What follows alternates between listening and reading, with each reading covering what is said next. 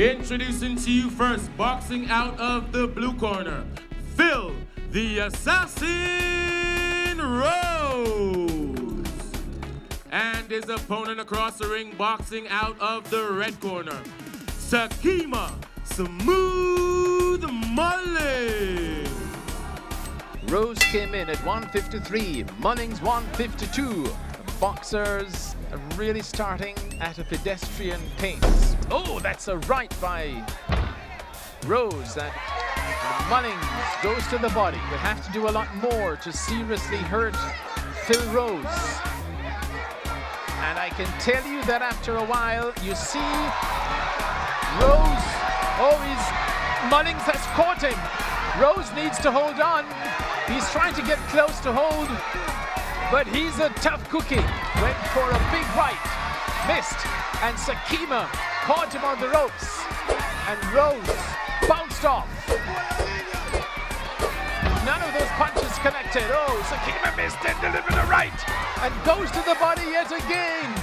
A short left hook by Rose that got the attention of Sakima.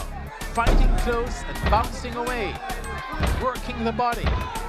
He's on the ropes here. He has to be careful that he doesn't have an accidental clash of hands. That Sakima is maneuvering on the ropes and showing tremendous skill. 6, 7 rounds.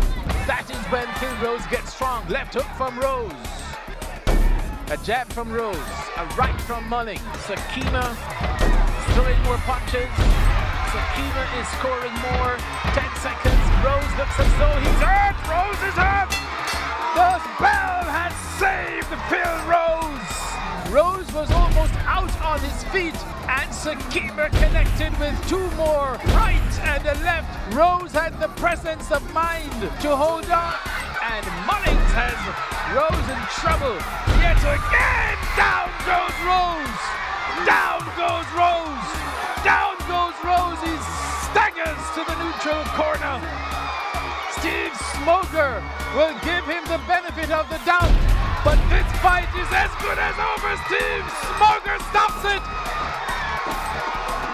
it. Ladies and gentlemen, we have the time for the winner by way of knockout, Sakima Smooth Mullings.